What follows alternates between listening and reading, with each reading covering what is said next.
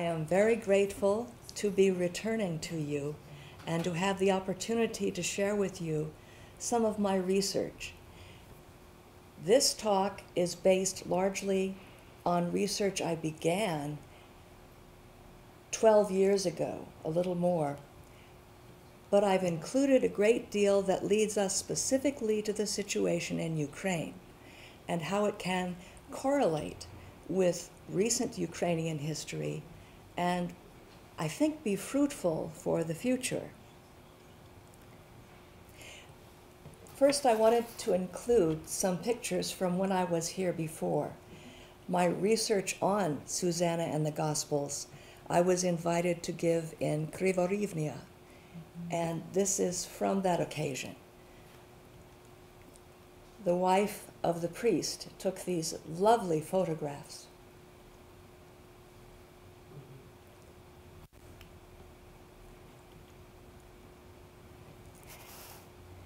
Ukraine can recognize a deep connection with Susanna. In the last century, this nation suffered the oppression of foreign rule, and Susanna's ordeal occurred in a time when her people were subject to the Babylonian captivity. Moreover, the foreign rule in Babylon was corrupt, and that has been a problem because of the foreign rule here in Ukraine. Incidentally, I want to mention that the only woman in the Bible whose education is described is Susanna. For that reason alone, I think she could be of interest to people here at UKU. It not only describes her education, because her parents were just, they had her educated in the law of Moses. That tells us she was educated, but in what she does and what she says, she shows her theological understanding in her prayer, and at one point she paraphrases King David. I love this. Here is a woman who is under stress, and she quotes from the Bible, and what does she quote? She has no hesitation in quoting from an important king of her people. There's no artificial sense that a woman must only cite a woman. There is the sense of spiritual equality here. I wanted to include UKU's statement about the importance of integrity, because that we see in Susanna. She risked her life rather than be coerced to act against her beliefs and her character. Yet, Susanna might seem a woman of the Old Testament in the new millennium. What's the connection here? She has an importance that came about right with the start of Christianity. Jesus demonstrated in all that he did that men and women are spiritually equal.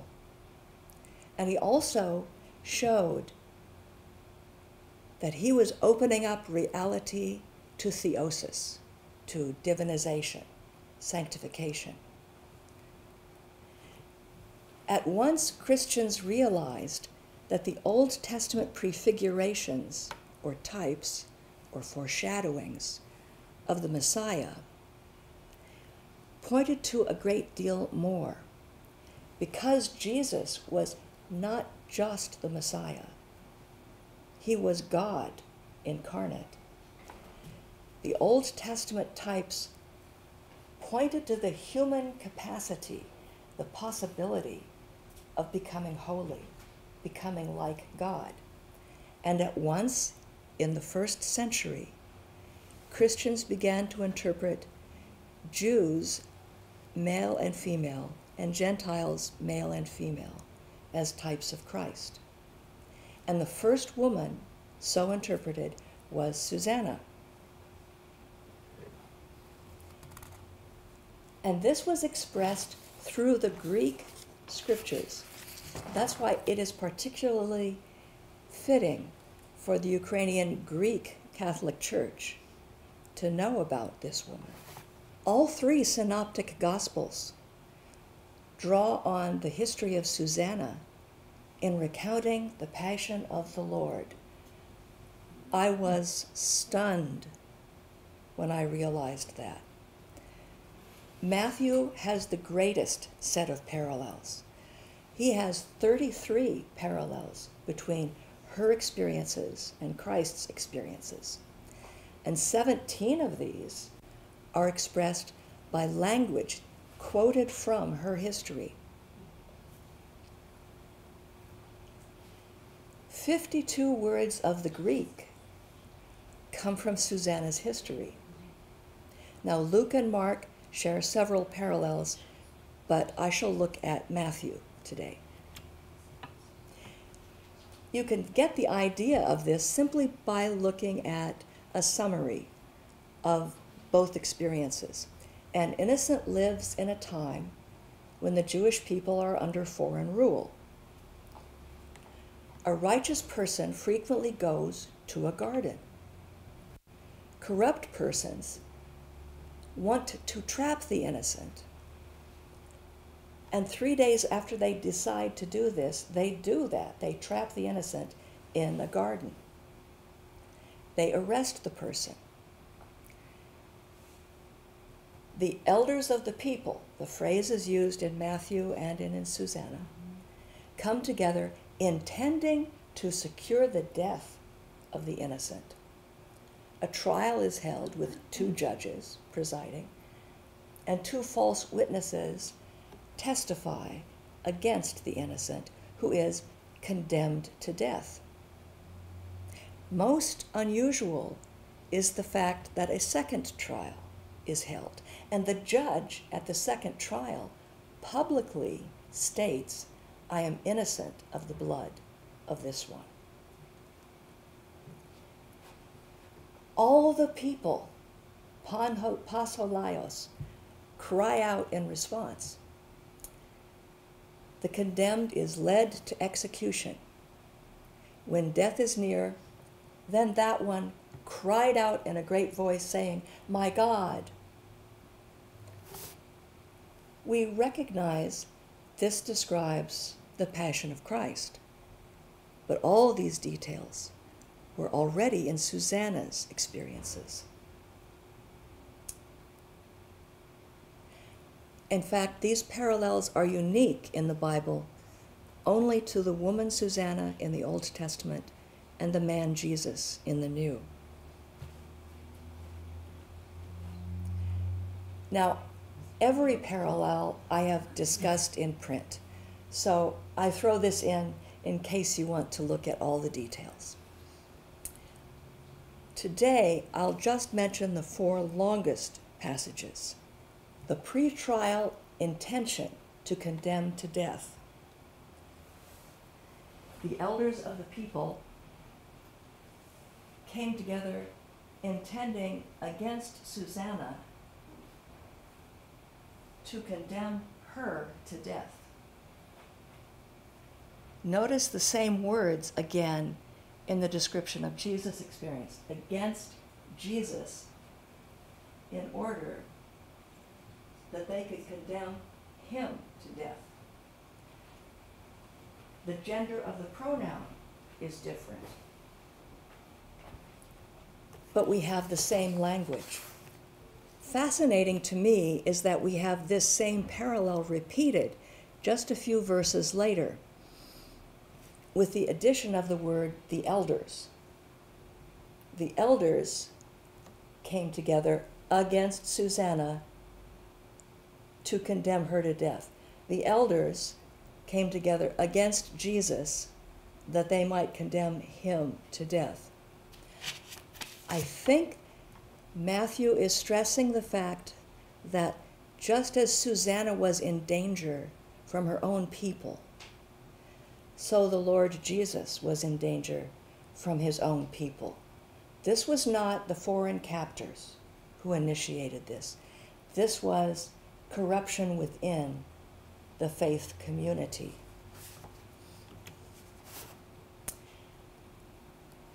The judge at the second trial makes a public statement showing that he does not have responsibility for the death.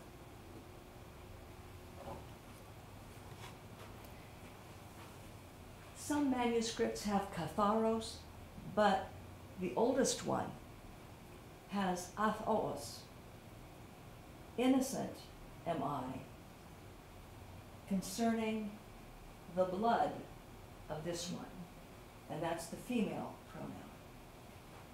Innocent am I, concerning the blood of this one. And that's masculine for Jesus. A minor difference here. Daniel uses ego, and Pilate uses am. In Greek, you can use either word. It doesn't matter which.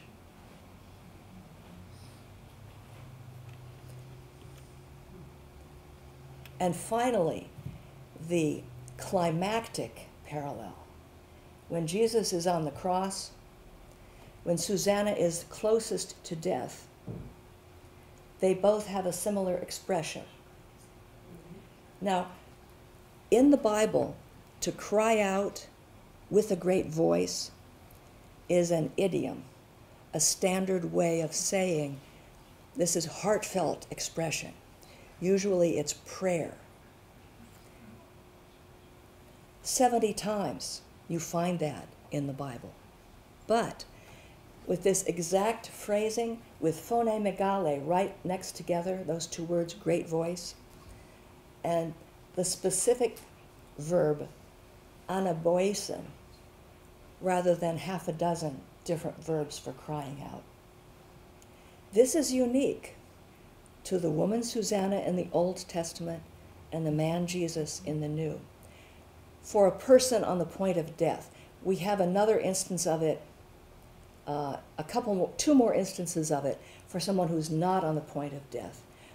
But it's a very stressful moment. For the point of death, it's only Jesus and Suzanna. Anaboesen de phone megale Suzanna, kai epeng hotheos, kai edu apothnisku.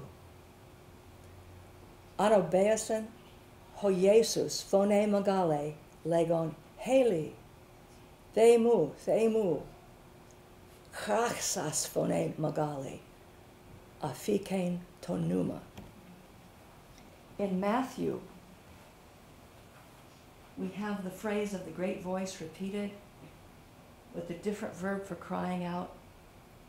No words this time. You can tell from the sound, chachsas. It's a rattling sound, a harsh sound. This is the death cry. Taking all the comparisons together, it becomes clear that the ordeal of Suzanna in the Old Testament is nothing less than the narrative template, the pattern of narration for the Passion of Christ.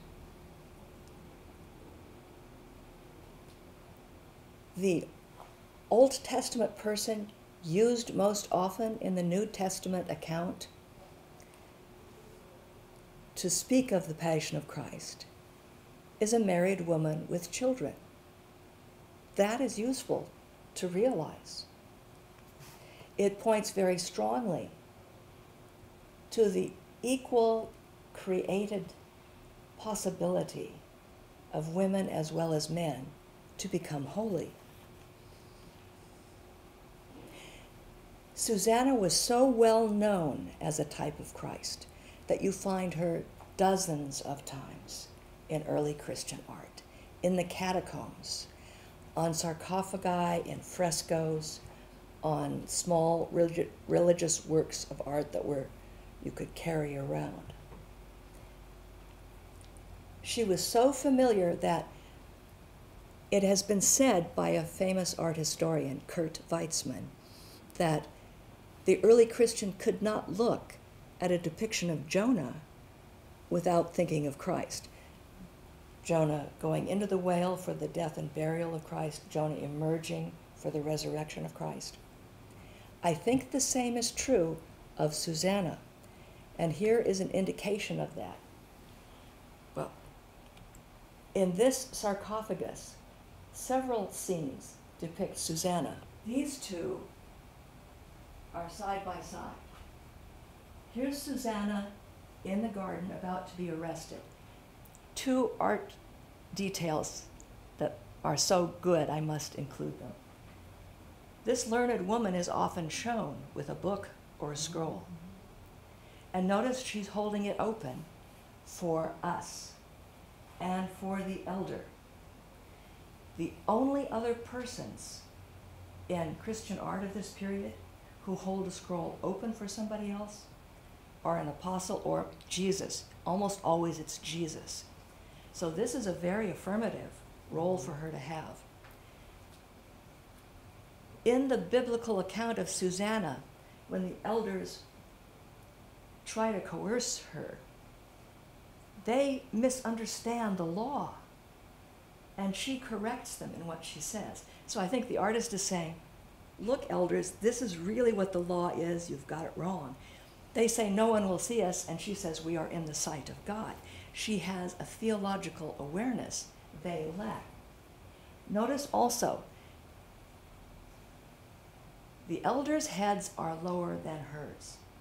Often early Christian art and medieval art will use a person's stature to show spiritual character stature. And that's here too. Now this, you will recognize some water is being poured, and Pilate is to the side thinking. Pilate washing his hands is a frequent event shown in early Christian art, but usually Jesus is standing before him and a guard is holding Jesus by his arm or by both arms. Jesus is not here. The artist is letting Suzanna, arrested, stand in for Suzanna, stand in for Christ at his trial.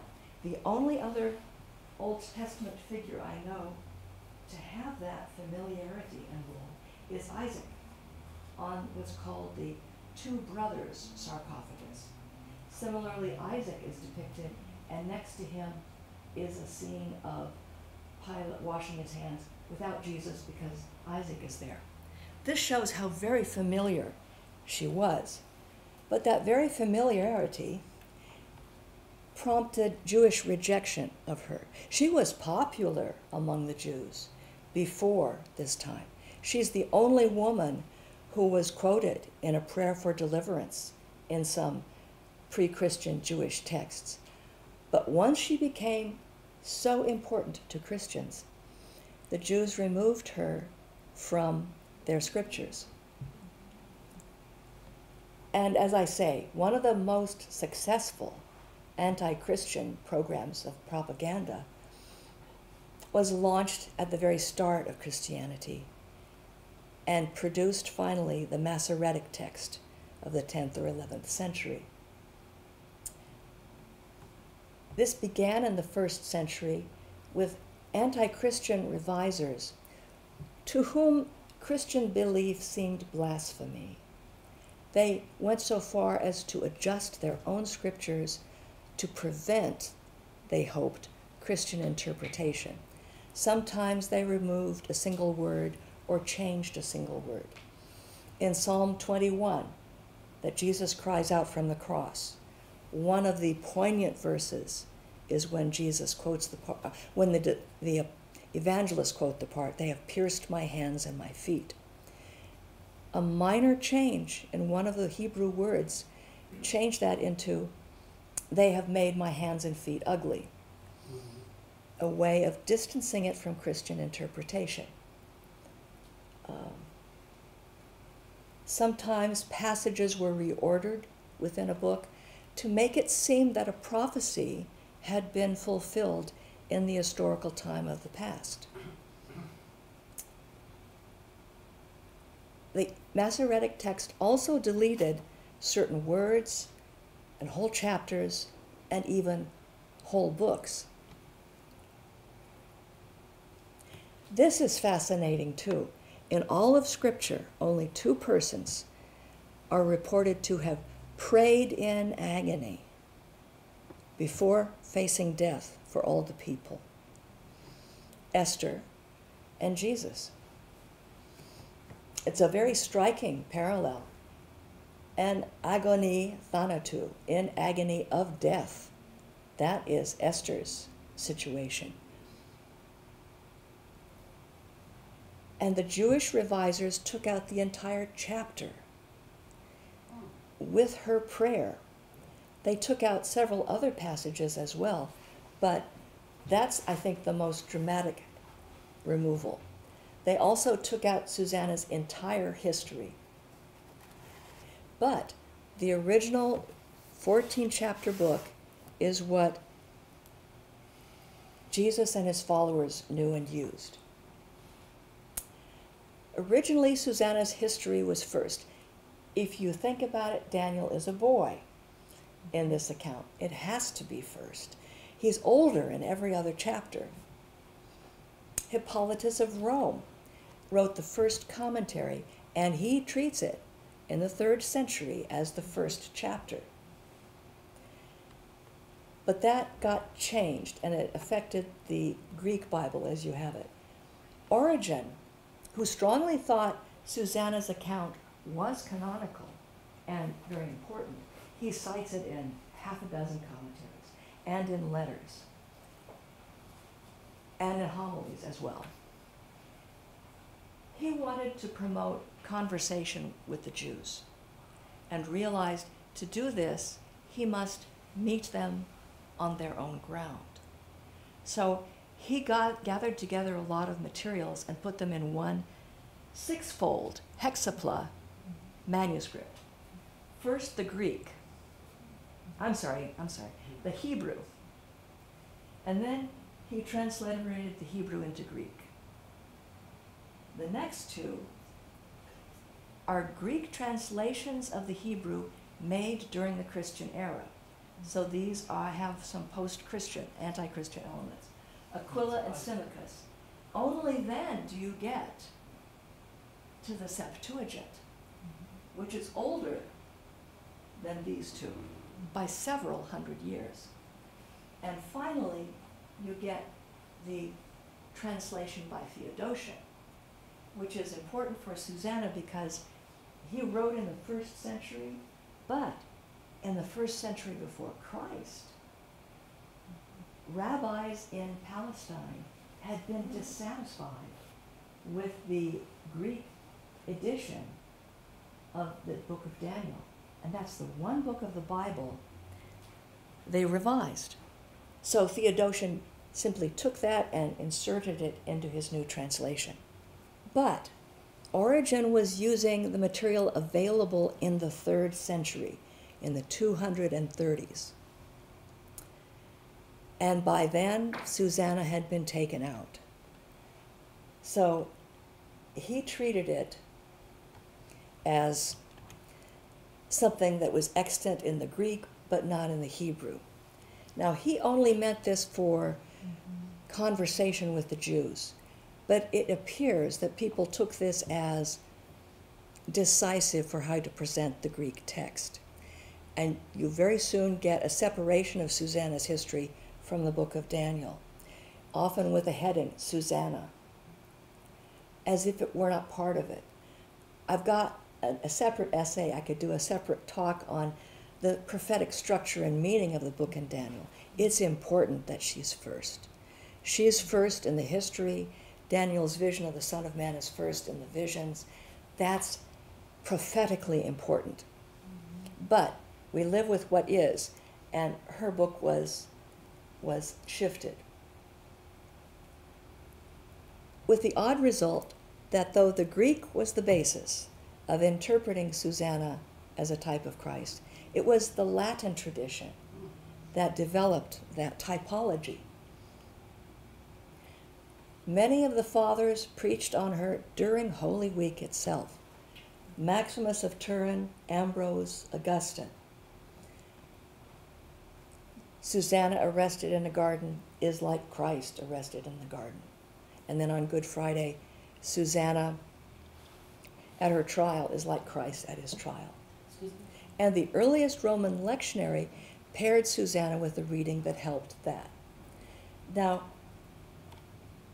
the rest of Susanna's prayer in Latin became popular as an additional way of showing her as a type of Christ. Eternal God, you who are the knower of hidden things, who know all things before they occur, you know that they have borne false witness against me, and behold, I die, although I have done none of the things which they have maliciously composed against me. In the 14th century, this was noticed. A Franciscan friar in his prayer began his sermon with Susanna's words,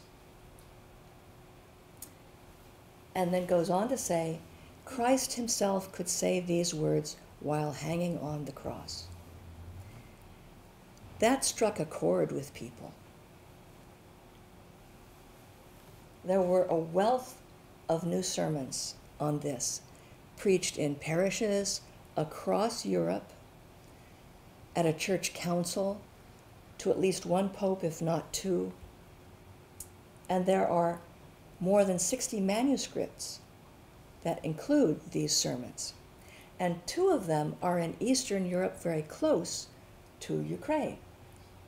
One was by Jędrich, Bishop of Wildstein in Czechia, and another by Andrea Nojek, abbot of the Benedictine monastery at Tyniec in Poland. Now, back in 1895, a manuscript with this sermon had this call number. I don't know where it is today, but it's very interesting that it appears that this survives. I would love to find out where it is and try to get a copy of it so I could see if I could do some work with it, see what Father Nojek does with this parallel. Now in Greek we did have one text, only one, and it was a play, a liturgical play, How Susanna May Show the Death of Christ. So this is Susanna again foreshadowing the Passion of Christ. Eustathius of Antioch is the one who tells us about it, and he attributed it to the 8th century theologian John of Damascus. But this has been lost. Now, when Cyril and Methodius came here, Ivan Ilyev says he may have introduced the book of Daniel through the Prophetologion. In turn, this suggests that possibly Susanna would have been in that, but I don't know. And if anybody here knows if Susanna has ever been in the Prophetologion, again, I would be most interested in that. Whether or not she was in the Prophetologion, we know she was in the Slavonic translations of Hippolytus of Rome, perhaps as early as the 10th century, so right with the evangelization of Rus. She's still in the commentary by the time you get to the 15th or 16th century, but it's been reordered, so she's no longer in initial position.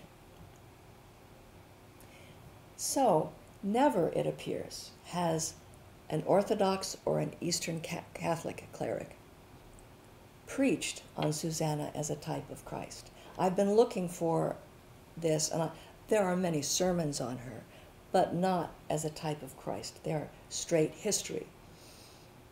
And I think this comes about because of the difference between the Latin Mass and the Divine Liturgy. The Latin Mass has 4 scriptural readings. An Old Testament reading, and that includes Susanna, from the 6th century. For every Roman parish, Susanna was read once a year in combination with the Gospel about the Passion. They altered that with something that suggests that with John 8. But the Divine Liturgy does not have an Old Testament reading. So the Eastern focus on women as types of Christ has been on women who are in the Gospels, especially the woman who finds the drachma.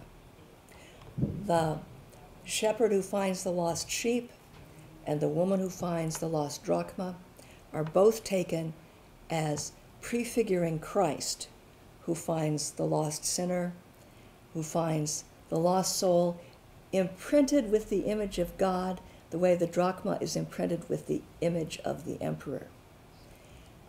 And the good shepherd is what you see in the first, and the wisdom of Christ, the Sophia of Christ, so they used a feminine noun for the woman to represent Christ.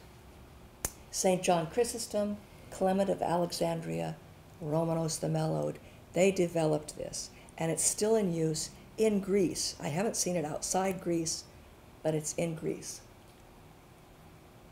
Now, in order for a priest today in Ukraine to preach on Suzanna as a type of Christ, he must watch the readings and the liturgy, the church calendar, to see when it would be fitting to mention this.